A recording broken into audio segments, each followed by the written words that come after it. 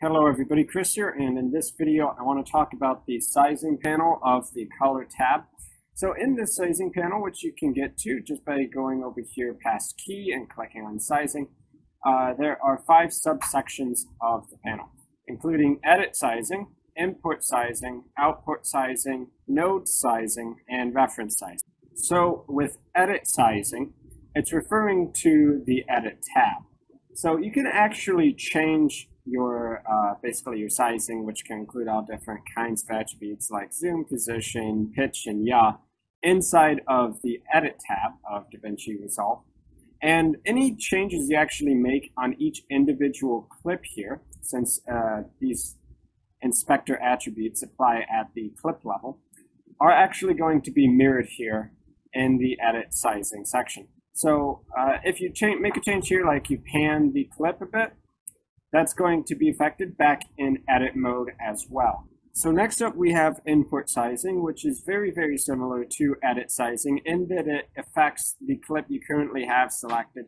And actually the changes you make here in input sizing will be reflected back here in the edit tab, but they will not show up in the inspector. So if I set a pitch in the color tab, so if I kind of scale this backwards to tilt the top of the frame forward and the bottom backwards, it will show up in the preview window here, but it does not show up in the actual inspector of the edit tab. But beyond that, it's essentially the same. It's just that those attributes aren't reflected on the edit tab. Next up, we have output sizing. And output sizing applies the changes you make here to the sizing to all clips in the timeline. So if you want to do something on a global scale, you can do that very easily here. So for instance, I could zoom everything really inwards. And what that's going to do is it's going to affect all of the clips. So you can see all 5 of these different clips now are zoomed out, which it might be something you want. But in any case, if you have a change that you need to make on a global scale, that's where you do it with output sizing. And next up is node sizing. So nodes are different than individual clips. In the nodes section, we have an input point, a couple nodes, and then an output point. So with these nodes, which can be simple correctional nodes, but also other types of nodes we can call add in, like parallel mixer and key mixers.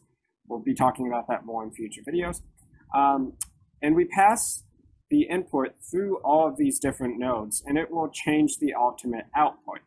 Now, when we do node sizing, it's done at the individual size for these nodes. So if I double click on one node and I make a change, that's only going to be applied at this specific node level. And of course, this will get more useful when you have a more complicated node system and you have different inputs and outputs going on. And maybe you want to apply something like a width change to a color correction that only affects like. So anyway, if I was to select one of these nodes and change the parameters down here, like the width, you can see that it only affects the node I have selected here.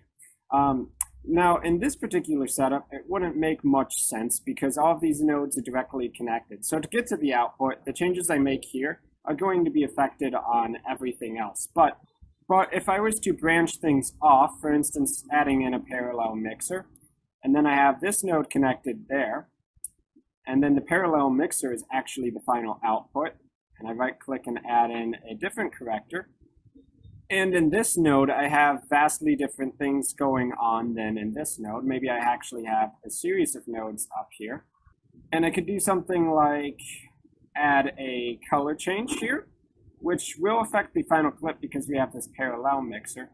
But we do that without affecting this node down here. So for right now, what's important to know is that you can make changes at the node level.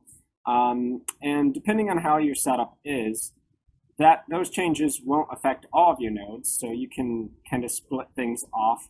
And the end result you would get at this node would be affected by this node over here, but this number 2 node would have no impact on what happens in node 5 up there. And we'll be talking more about nodes and what you can actually do with them in a future video. But yeah, for now, just know that node sizing changes your sizing at the node level, which refers to your nodes up here. Okay, now lastly, we have reference sizing. So reference sizing isn't actually referring to anything in your final output, but rather you can create stills while you're in the color tab. And how you would create a still is you right click and you click grab still, and that's going to pop a still over here, which is essentially like a screenshot of your video as it was in this preview window.